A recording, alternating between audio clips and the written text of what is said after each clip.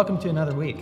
This week we start something quite different, mathematically speaking, that you might not even recognize as mathematics, and yet it very, very much is. We're going to shift gears from finances to a whole new conversation.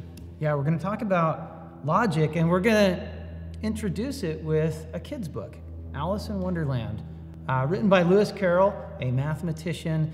And I think a lot of these kids' stories have a lot to say about life, but it actually transcends kids' abilities to comprehend. They just like it when flowers are talking, That's right. Because they talk to flowers, they talk to their stuffed animals. Yeah, and so, it just makes sense. Yeah, and I just want to read a little excerpt from a conversation that Alice has with a flower, and she kind of doesn't really know what's going on because people don't talk to flowers except she is. And the flower's like, this is actually normal, you should be okay with this. And he gives her an argument. So here it is. You're taking me back to my childhood. I actually remember reading that, and I didn't question at all, why is this flower talking? Yeah, so, it's kind of surreal. Yeah. So Alice says to this flower, why is it that you're all talking so nicely? Hoping to get the flower into a better temper by a compliment. I've been in many gardens before, but none of the flowers could talk. Put your hand down and feel the ground, said the tiger lily. Then you'll know why. Alice did so. It's very hard, she said. But I don't see what that has to do with it.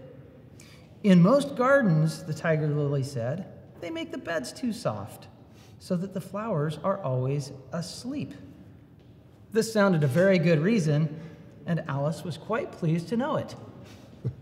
Now, Neil, does this make any sense at all? Well, I think I follow the flower's logic, but I'm not sure, to be honest. Do you think that it's good logic, or do you think that it's bad logic? My guess is it's bad logic because you asked that question, but I don't know if I know why, to be honest. Yeah. How do you decide if something truly makes sense or not? I mean, what's the determining factor? You have to understand logic. Well, walk us through this. Okay, so I would go back and I would say the flower is simply saying that if the beds are soft, the flowers will be asleep. And then the flower says, why don't you feel the ground? And Alice says, well, it's not soft, it's hard. And the flower's like, exactly. Because if the ground is hard, the flowers are awake. And if the flowers are awake, of course they're talking, because that's what flowers do, right? I think most people would have no problem with that logical argument, as you just unpacked it. Yeah, and actually it is a fallacy of logic called the inverse error. And you wouldn't know it if you didn't know what the inverse error was, and you probably just wouldn't even notice at all. So what we're going to be doing is we're going to be taking words and phrases and verbal arguments, and we're going to turn them into symbols so that the flaw can be exposed or the validity can be elevated. So it's really, really hard work, but I don't know, do you think hard things are bad?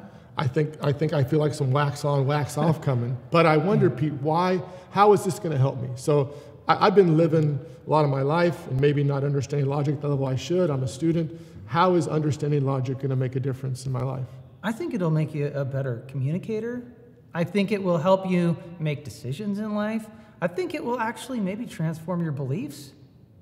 Now I'm seriously excited for the next couple of weeks. Yeah, I'm looking forward to learning this stuff. Yeah, and this is just going to give you the tools to be able to evaluate if something is actually sensible or if it's nonsense. Because the reality is, all day long we're being hit by arguments like the flowers, not from flowers, but from other sources.